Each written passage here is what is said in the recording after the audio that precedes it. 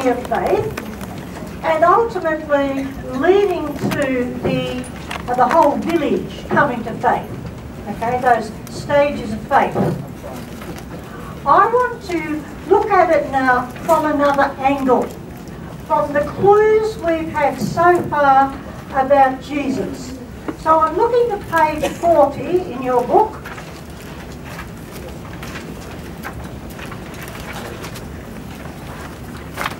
And I tell my students, read the Gospel like a murder mystery.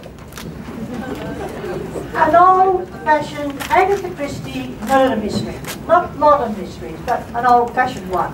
Where you get everyone in an enclosed space, on a boat, on an island, on a train, on the 6th floor of Broken Bay Institute. And a murder happens. So you know somebody in this enclosed space is a guilty party. And from then on, clues are given. So a light on, a muddy footprint, a diary found.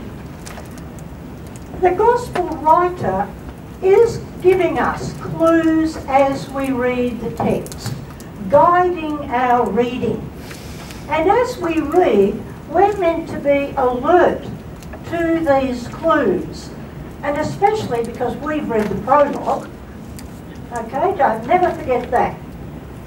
So, just looking at the story we've got so far, the first clue. The Word became flesh and tabernacled among us.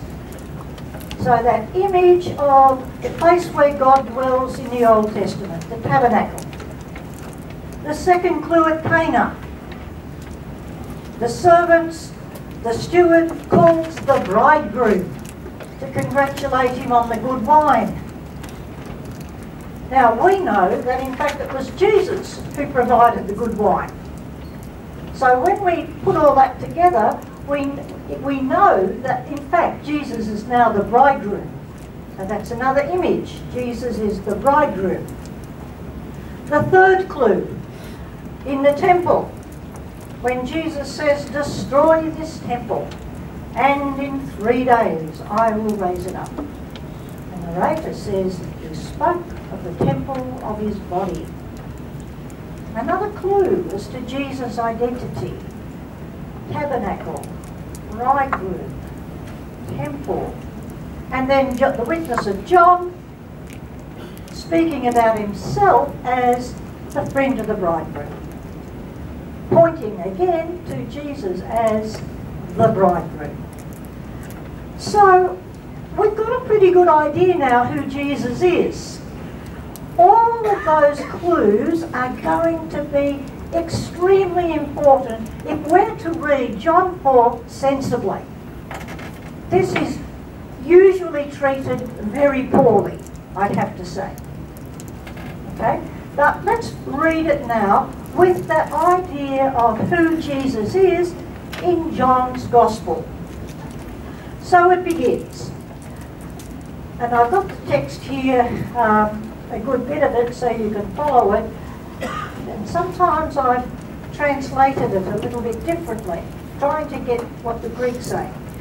He came to a city of Samaria called Sychar, near the field that Jacob gave to his son Joseph. Jacob's well was there. So Jesus, wearied as he was with his journey, sat down on the well. It was about the 6th hour. Now, a couple of things. We're told it was Jacob's well. In fact, we're told twice the name of Jacob. Now, if we were first century Jews, we'd know the Jacob story really, really well. And if we're not first century Jews, hopefully we'd say, uh-oh, I meant to know it. Just to refresh you, I put it down the bottom of the page. So before we go any further, we're going to read the story behind this scene. Jacob went on his journey and came to the land of the people of the east. As he looked, he saw a well in the field. Now the stone on the well's mouth was large, And when all the flock were gathered there, the shepherds would roll the stone away from the mouth of the well and water the sheep.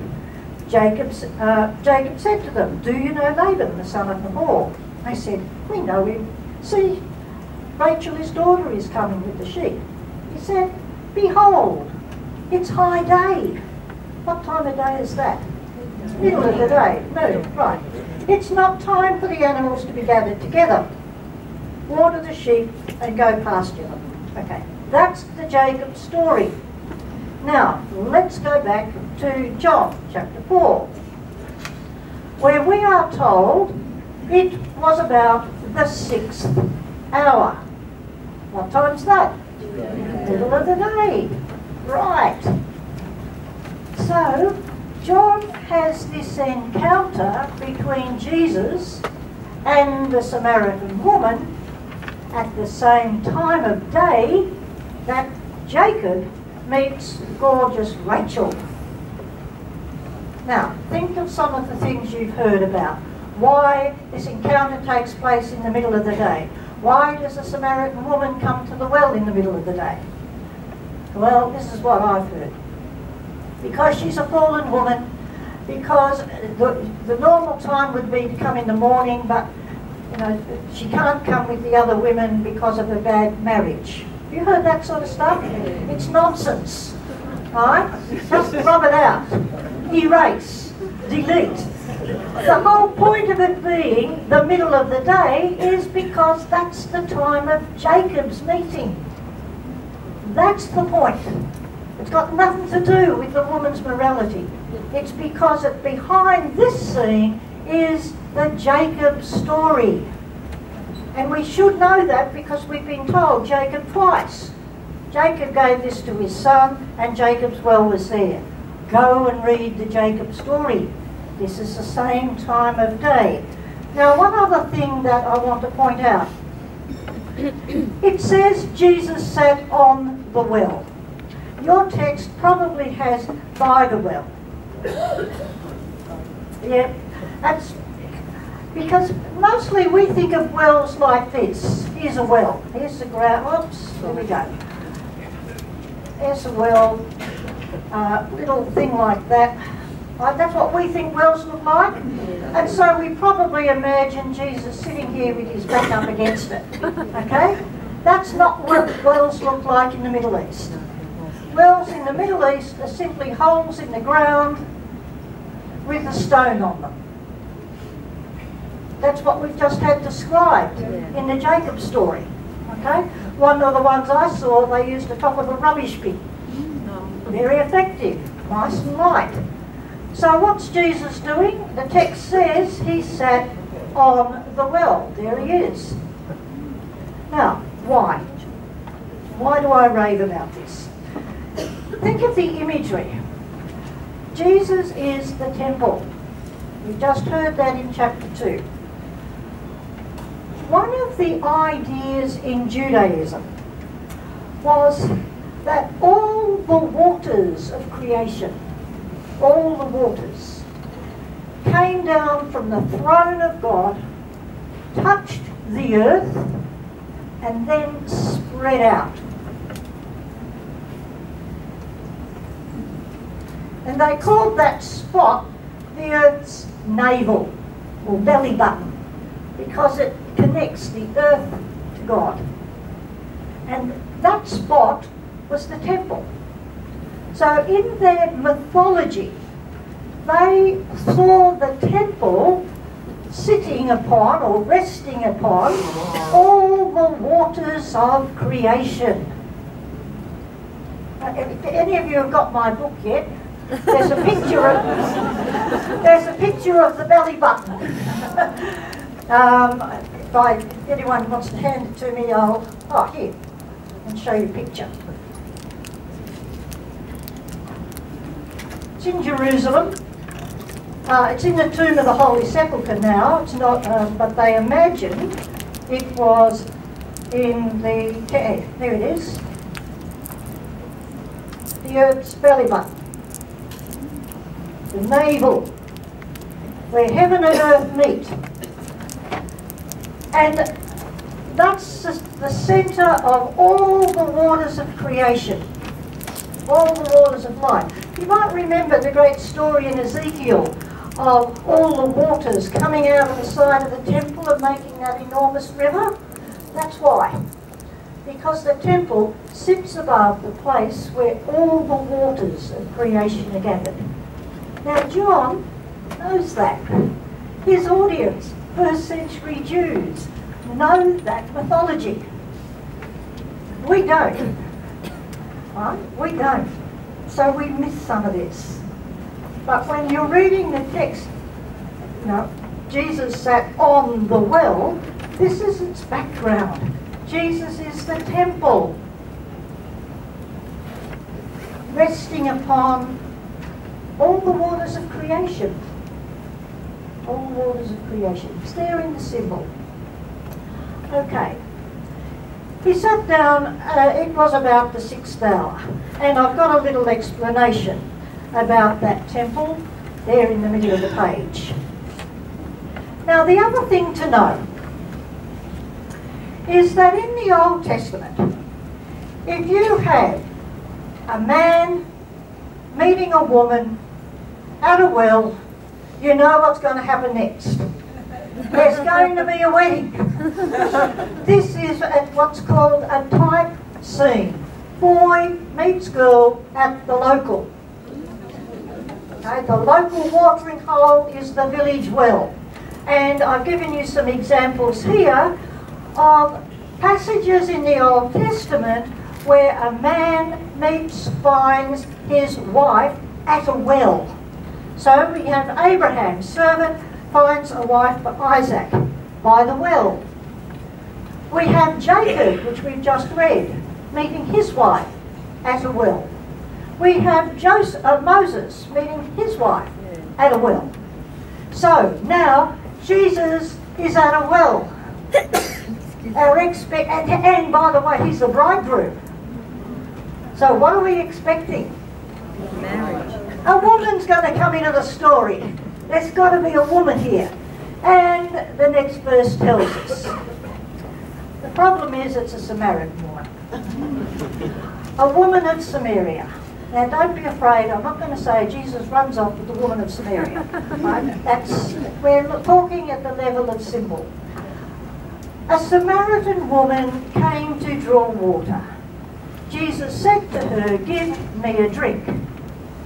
And the Samaritan woman said to him, "How is it that you," and I'm going to say a Judean at this point, because I think that in fact is what's going on here.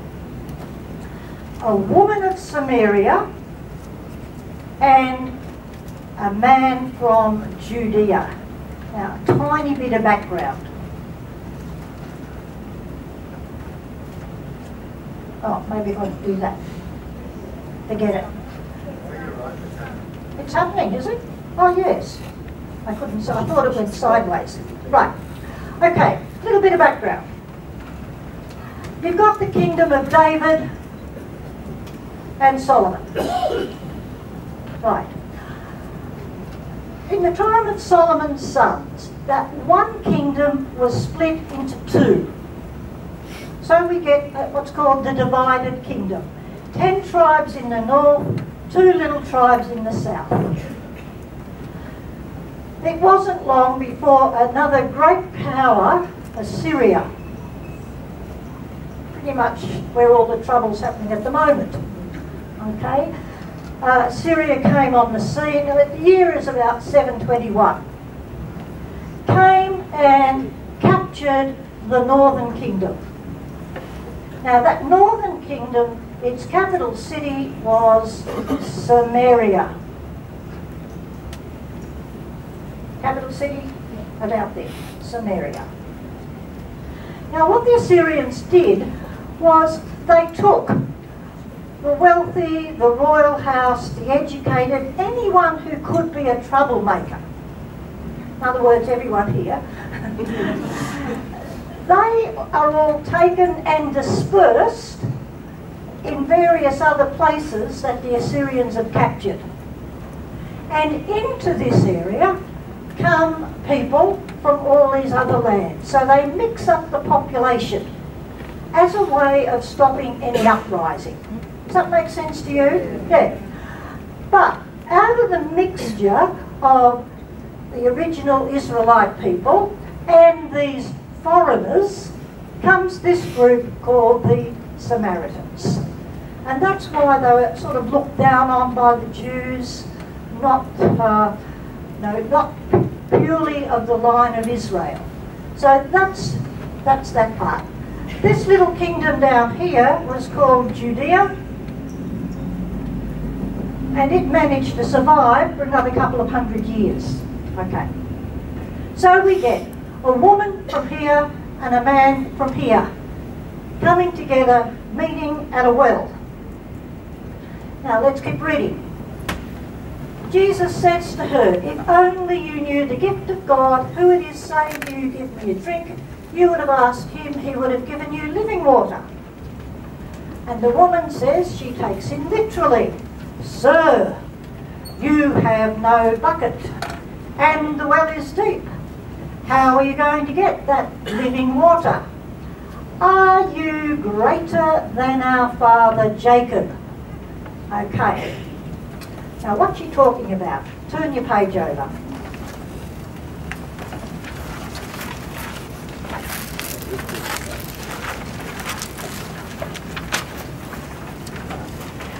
I need to introduce you to something you may not be aware of. When I was a kid, I'd go to Mass on Sunday and the Gospel would be read in Latin, right? And then it was reread, yes it was, reread in English. Much the same was happening in the land of Israel. The scriptures, the Old Testament, would be read in Hebrew. But the people living in the land no longer spoke Hebrew. They spoke Aramaic. Related, but not the same. So they would have a reading from the Old Testament in Hebrew, followed by a reading that they could understand, the Aramaic. Now those readings are called the Targums. They were not an exact translation. They were a bit of an elaboration, trying to make it even more dramatic than the original. So up the top of page 42, this is how the meeting between Jacob and Rachel happened in the Targums. When our father Jacob raised the stone from above the mouth of the well overflowed, came up to its mouth. Get that? Jacob didn't need a bucket. The water came up to him. No bucket needed. And what's more, this water kept flowing for 20 years. So that's the normal synagogue reading in telling the Jacob story. Now, let's look at what the woman says to Jesus again. Verse 11. The woman said to him, "Sir, you have no bucket. Are you greater? Where are you going to get that living water? Are you greater than our father Jacob?" See, in the back of her mind, she's got this story running. You know, that Jacob didn't need a bucket because he could do a miracle. And what's more, Jacob's miracle lasted for 20 years. Now, let's continue and see what Jesus has to say. Jesus said in verse 13, "Everyone who drinks of this water will be thirsty again. But the water that I will give, whoever drinks the water I will give will never be thirsty. The water I will give will become in them a spring of water gushing up to eternity life." Okay. Jacob's miracle only lasted 20 years. Jesus' miracle is for eternity. Okay. So, reading this story against the background of how the Jacob story was told in the synagogue, this dialogue begins to make much more sense. Jesus is being compared to the great ancestor Jacob. So, and why can Jesus offer living water? Because he's the temple that sits above the very wellspring of creation, the very wellspring of life. Now, let's see what happens now. The woman now develops in her faith. She says, "Sir, give me this water so I may never be thirsty or have to keep coming here." And now we get, "Go call your husband and come back." And the woman answered him, "I have no husband." And Jesus says, "Good, you're right in saying you have no husband, for you've had 5 and the one you have now is not your husband." Okay, how many husbands has she? 6. Good, 6. 6. Remember the meaning of 6? Yes. Not quite perfect. Who do you think is going to be the 7th? Right. He's there as the bridegroom. Alright? It's pointing ahead to what Jesus is doing. Now, on your page 42,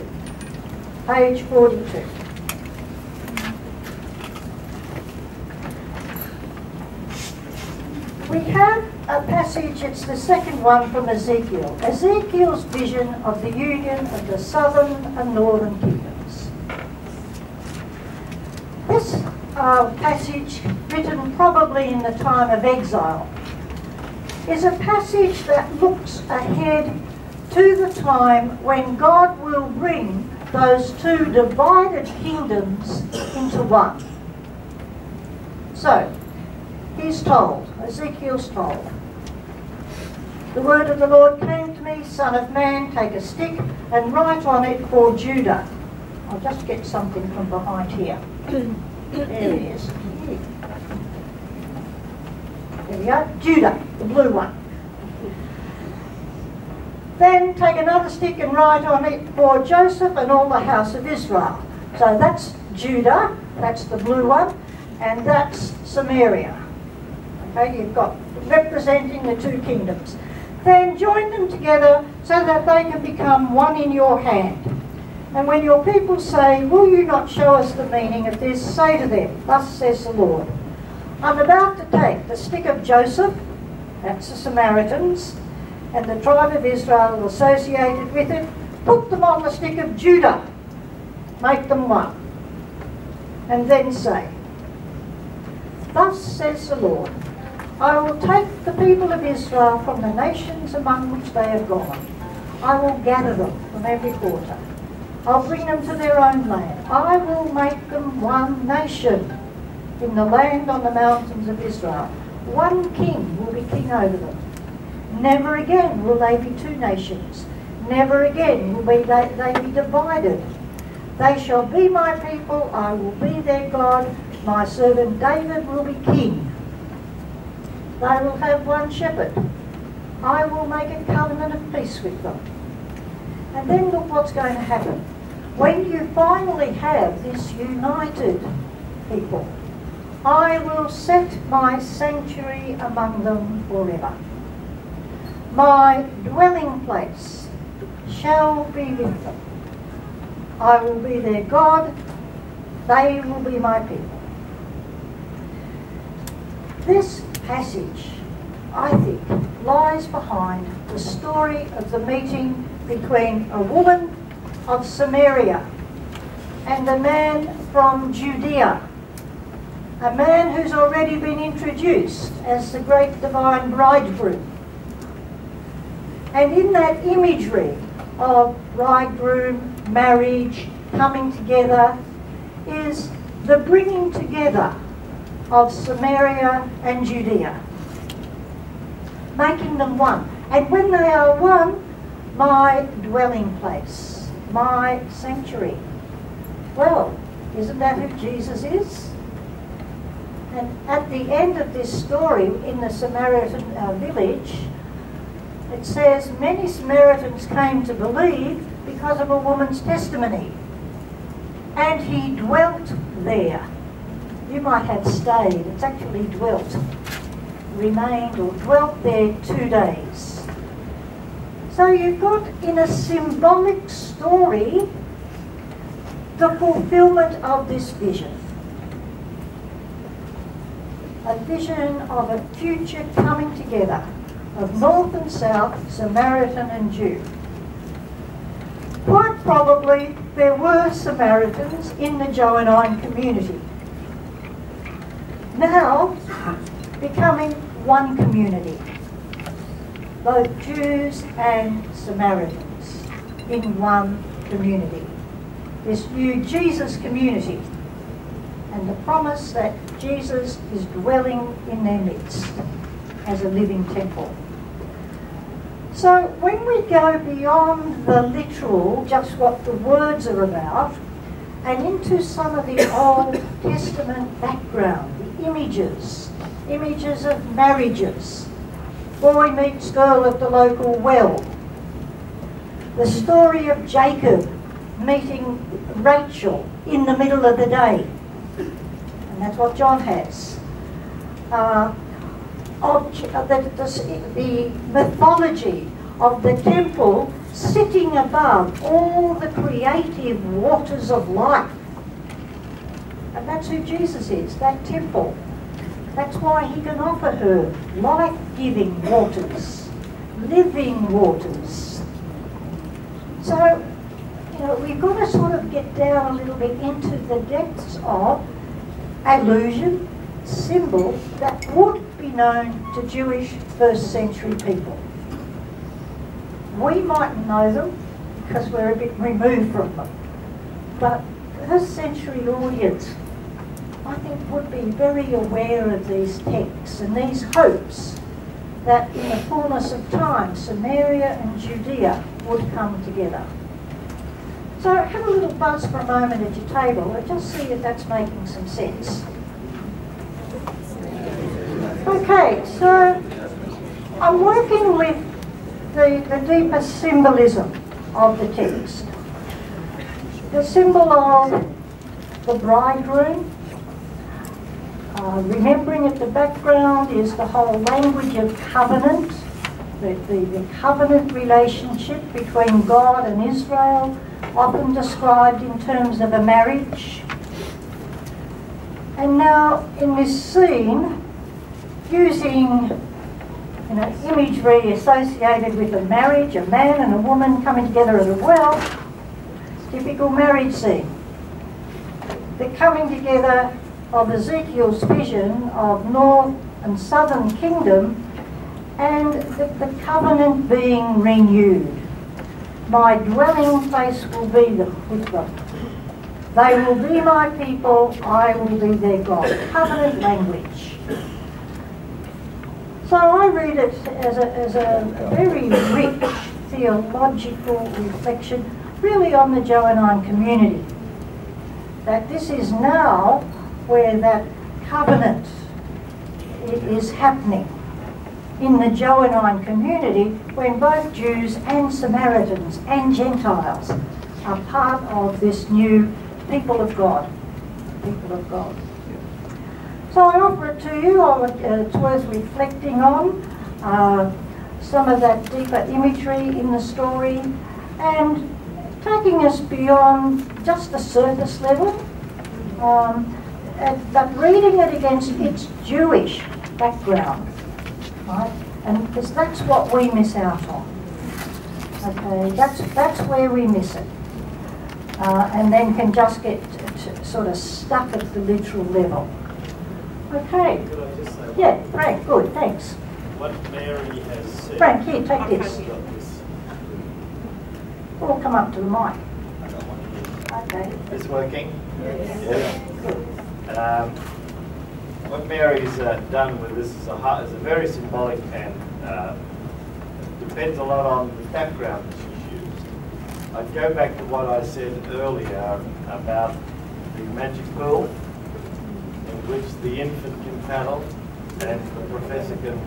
You can't hear? No. Yell louder? Yes. The lady in the corner saying she can't hear.